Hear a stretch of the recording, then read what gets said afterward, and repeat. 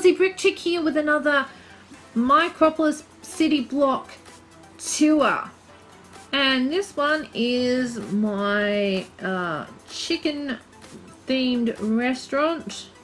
I haven't given it an actual name yet because I've only just recently updated this one. That's why you haven't seen me unwrap it and pull it out of the plastic wrap, because I'd already pulled this one out and had planned to update it. So it was looking a lot plainer. It didn't have the chicken on it before. So this block hasn't been given a name. I might pop this up on Instagram when I decide to name it. So you'll see that this one is a half block. Only a half block, but packed full of details. You'll see at the front I've got a fence line that goes all the way around,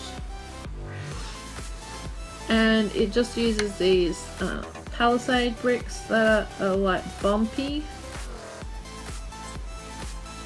that make it look like either a corrugated like colour bond fence or a moulded concrete fence. I've used the two contrasting colours of grey. I may decide to change this fence at a later date, but this is what I had on hand at the time. So this is what happens when you have more blocks to build to fill in a full two-table city before you've got all the pieces and the inspiration to do stuff. So this was initially something that I'd thrown together really quickly to fill in a block at the back that people don't see so much. So looking at the car park, you'll see that I've used some minifigure stand plates. Now, because I end up with an awful lot of those from time to time, I still have quite a large collection of them. I sometimes use them, if you see my airport, it's actually in my airport car park. I also use it here because it's handy to pop cars onto. Usually I pop a bunch more cars from my loose car collection from my Micropolis city. So moving right along, at the front here we've got a bit of concrete for the front entrance way from the car park. We've also got some little plants here, like a low hedge. The idea being that it's a contrasting colour from the red, makes that pop, but also helps to break up the red. Looking at the front, we've also got two different kinds of windows. You've got these clear windows that are from aeroplanes or trains. I think it's from trains. Yeah, from trains, not airplanes. Airplanes have the other style of window. And these red framed windows which match in with the red of the front of the building.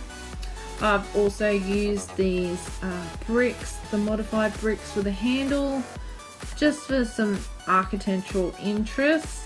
Otherwise it'll be a very flat front wall there. You'll notice that I've used a combo of yellow and red and a little bit of white. As you look around the corner here, you'll see that I've got some more of these profile bricks. These are designed to look a bit like weatherboard. At the back here I've also got a little roller door where people can access the side of the building, perhaps where the loading dock is or the kitchen. I haven't decided on that one yet. A bit more around the back. So we've got a bit of contrast, so the whole building is not just red. And more around the side, same thing, got another roller door on this side for access.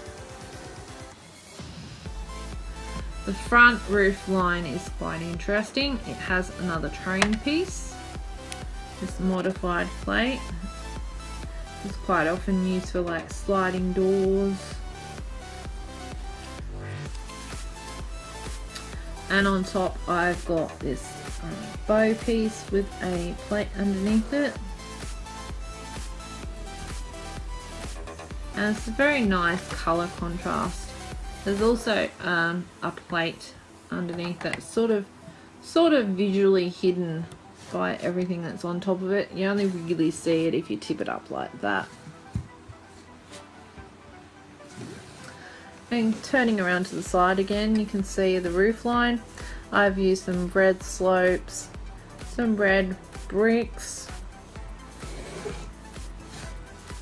On top we're all tiled. So we've got a combination of 1 by 2 tiles and 2 by 4 tiles to make up the roof. And we've got this piece on top, made up of a combination of brick, some bowed pieces, some modified bricks. I make sort of an awning looking thing. And then on top I've got a tile with a stud in the top. And our little chicken mascot. The very top there. Oh, come on. Helps if you pop in the right spot. There we go.